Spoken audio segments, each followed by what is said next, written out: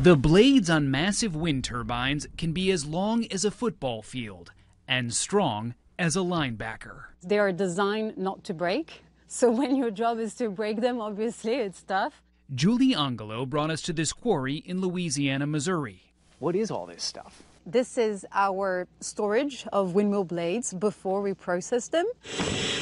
Her company, Veolia, cuts used blades down to size and shreds them. So this is our final product. Cement makers use it as fuel instead of burning coal, cutting planet-warming carbon emissions at the cement plant by nearly 30%.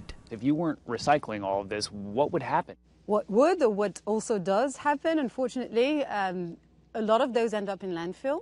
Most used windmill blades are buried in the ground because it's cheaper. A black eye for green energy. By 2050, the world's wind industry is expected to produce more than 47 million tons of blade waste each year.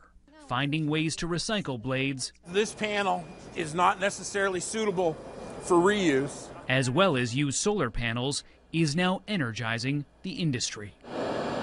This solar panel recycling plant in Yuma, Arizona, can process 7,500 panels a day.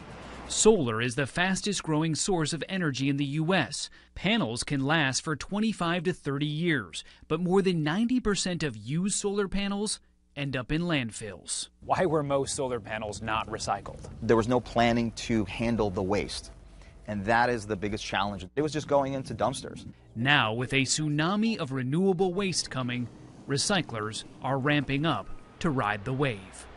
Ben Tracy, CBS News, Louisiana, Missouri.